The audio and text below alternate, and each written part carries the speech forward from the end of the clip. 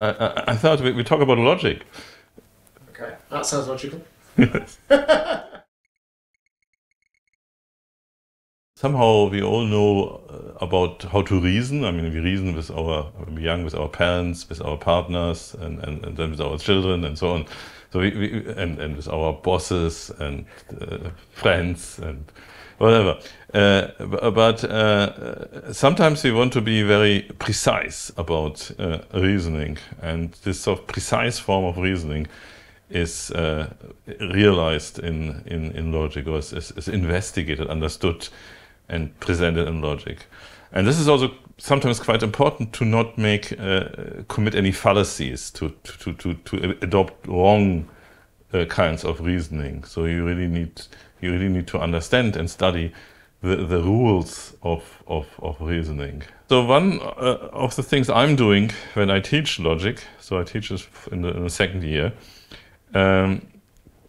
is I'm using a computer program, a proof assistant, called Lean. And Lean actually was developed at Microsoft Research by a guy called Leonardo de Moura, who also he developed some automatic proof systems. He's very famous for the Z3 theorem prover.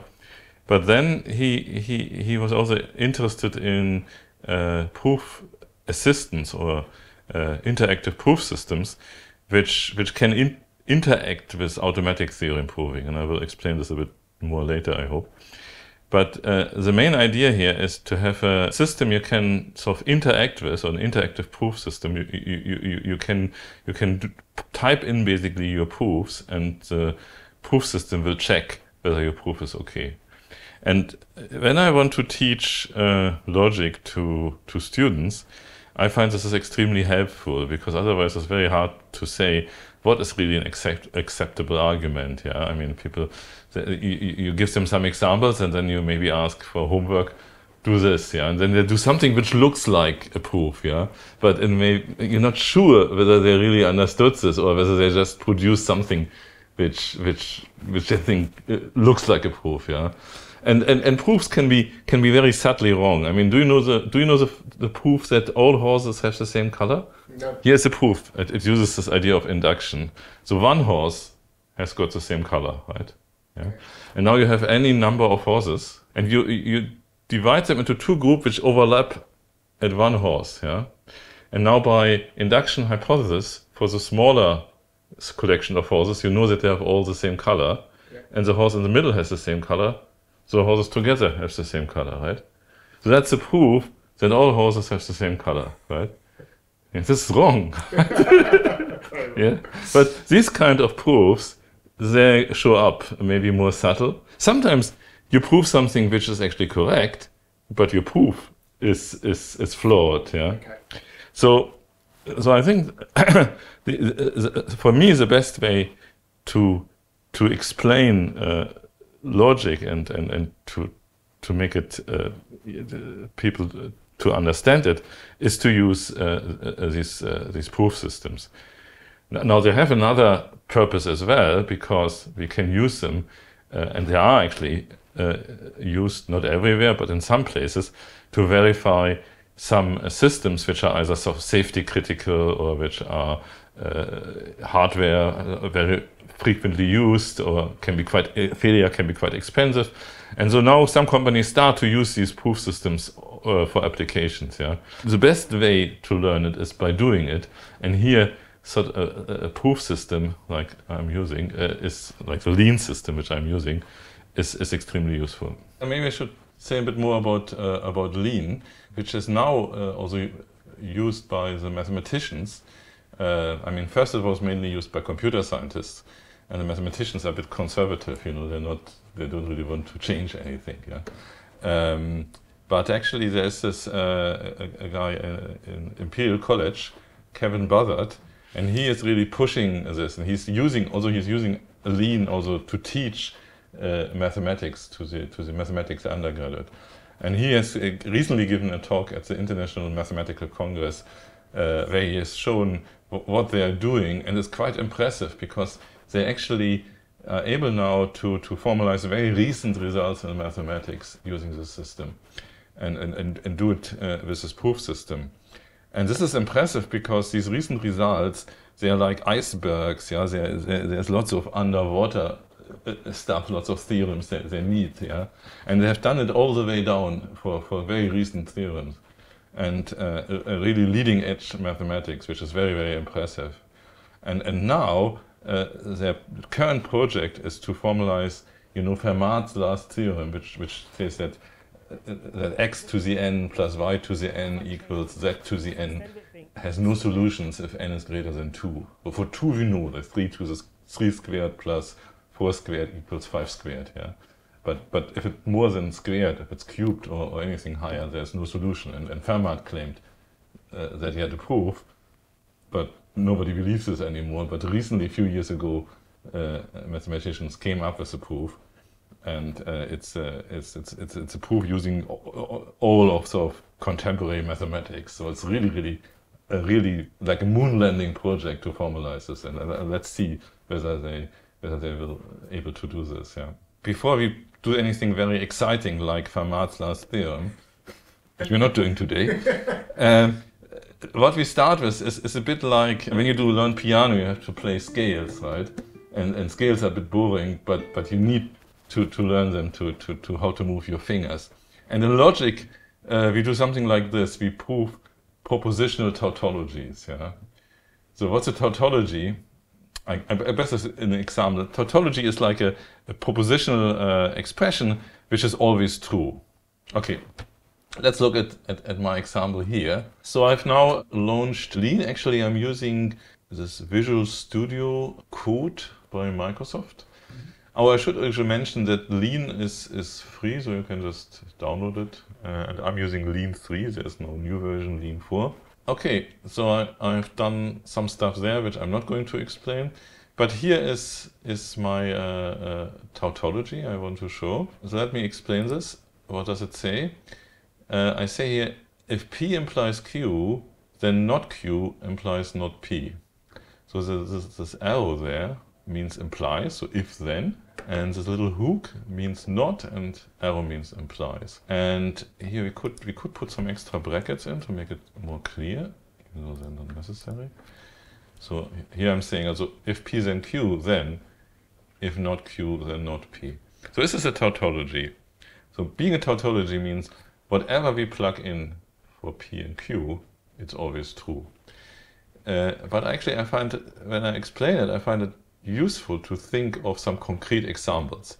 So let's say P is the sun shines and Q we go to the zoo. Yeah? And now I tell my children, if the sun shines, then we go to the zoo. The consequence of this is, if we don't go to the zoo, then the sun doesn't shine. Yeah? And you have to think for a moment about this. Yeah? Why this is actually true. If I say, if the sun shines, then we go to the zoo, and we don't go to the zoo, then obviously the only possible situation is that the sun doesn't shine. For a child, that's probably it, isn't it? Right? Yeah, not only for a child. I mean, what is not true is if the sun shines, we go to the zoo, does not imply if the sun doesn't shine, we don't go to the zoo, because I didn't say anything what happens if the sun doesn't shine. So that would be a fallacy. Yeah? Okay. But if you turn it around, it's correct, right? And how can we see it's a tautology? How can we see it? What do you say? Well, can you factor out those knots? Yeah, you want to have some algebra here. You apply some algebra. Okay, that's one way. It feels like that. Well, in general, but people usually have seen truth tables, right? Okay. So that's yet another way to check propositional tautologies. Yeah, but that's not what I'm going to do today, because actually truth tables are quite okay for propositional logic, but when you move on to predicate logic, when you have quantifiers, when you talk about all numbers or all lists to do with programs, then truth tables are not very helpful. So what we are going to do instead, we're going to look at a proof. Okay, we're going to prove this interactively. And here I said sorry, but sorry means I'm sorry, I haven't yet provided a proof. Yeah, and if I go here into the beginning of this proof block, I'm seeing here something. It says this symbol here is called a turnstile, and that's what I want to prove. Right? This is the statement I want to prove. And it has removed my brackets because they're not really necessary. So Lean's done that for you then? Yeah, yeah. If I go somewhere else, nothing is visible, but if I go here, then it tells me, okay, this is your current proof state. You know? So how do I prove? Now I have to prove an implication. So how do I prove? I have to prove if this is the case, then this is the case. So how do I prove an implication? And the rule how to prove an implication is very simple. I use assume. I assume the left-hand side, which I call PQ, and I have to prove the right-hand side. Let me go on. So what happened now is this proof state has changed. I have to prove only the conclusion, not Q implies not P, but I have an assumption now, namely that P implies Q. And again, I have to prove an implication, not Q implies not P. Now we know already how to prove an implication, namely we assume the left-hand side and we prove the right-hand side. So now assuming not Q to prove not P. Okay, so assume, and I call it NQ. And what happens is now that I have another assumption, not Q. And I still have to prove not P. So now we have to understand what negation is, right? So we have used implication, now we have to use negation. Now let me make a comment here. In Lean, negation is also an implication. It says not P means P implies false. So how can we understand this? False is a bit of a tricky thing to explain. And my explanation for false is pigs have wings. If I want to say not P, then I say if P, then pigs have wings. Yeah? And that means not P, right? Yeah? Yes. If you ask a girl, do you want to marry me? And she says, if I marry you, then pigs have wings. That means no, right? Yeah, pigs might fly. Yeah, it's not really. Yeah. Okay, so that's the idea. So it's just an implication. So now in this situation we are here, we want to prove not P, but that really means P implies false. So all we have to do, we have to assume P, and then we have to try to prove that pigs have wings, right? Okay. So you see now I have the assumption P and I have to prove false. So how can I prove false? How can I prove that pigs have wings? Now, actually, there's one way, because I have an assumption called not Q. And not Q means if Q, then pigs have wings, right? So I want to prove pigs have wings, and I have already an assumption which says if Q, then pigs have wings. So now I'm using this. So this time I'm using a different tactic.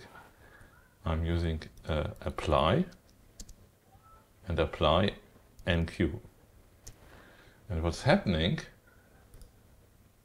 is now I have to prove Q, because I wanted to prove if Q, I used if Q then pigs have wings. Now I'm used this, now I'm down to proving Q. And again, how can I prove Q? I look at my assumption. There's one assumption which says if P then Q. I can use this and reduce proving Q to proving P. Okay, let me just do this.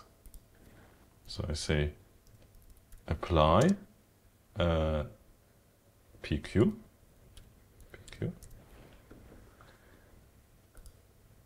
And now what happens is I have to prove P, because if P then Q, I want to prove Q, now I'm down to proving just P. Yeah? But that's very easy, because I already know P, I have an assumption P, and I can just say exact P, and goals accomplished. I get a firework and I can get rid of my sorry, because I have done the whole proof. So that's an example of a very simple proof. This is one of these warm-up exercises to prove these propositional tautologies, which are, as I say, which are really pattern of reasoning, right? We learn things like, okay, if you want to prove not Q implies not P, then you can prove P implies Q. Okay. Now this is a very simple tautology, and you think, why do I have to invest all this hard work to do this? And the answer is you don't. So Lean has a built-in prover which can automatically prove very simple propositions. Now, if I want to teach people how to learn proofs, then they're not allowed to use IT. It's like having a pocket calculator. Yeah. It's like cheating. But I wanted to show something. Actually, what's a proof for Lean? So here I just used example, but let me give this a name. Let's call it theorem, P1. Okay. So we now prove the theorem, and let's print the theorem. Okay, or print the proofs actually. Okay, no comma. So here we see the proof in Lean, and then this is like it's actually a functional program. You see the lambda here. So the proof is a functional program, but I don't have to write this program. Instead, I can use these tactics. And the clever tactics, this IT auto, does basically the same thing, because it produces also a proof object. If you see, so P2 is the automatic proof, and it basically produces the same proof as I have produced by hand. Yeah? So, but the point here is, even if I use these automatic tactics, they still produce the proof. Yeah? And this is the idea of Lean. It's always safe. Yeah? You can extend it, you can write very clever tactics, but you always have to give evidence for this. Okay, and I wanted to finish this part with a little challenge to prove that the following is a tautology. It cannot be that P if and only if not P. So here this if and only if is defined, and it just means logical equivalence. P implies not P, and not P implies P. So it's just defined as implication in both directions. Yeah, and we want to show that this is not the case. Now, this turns out this is actually not so easy to do. I mean, it's sort of clear that it cannot be that a proposition is equivalent to its own negation, right? But to actually prove this is a bit of a challenge. Now, if I use IT auto, it proves it. Yeah, it's very happy. But the challenge is to prove it without IT auto. Tautologies in Lean, which are a bit like doing the scales on the piano.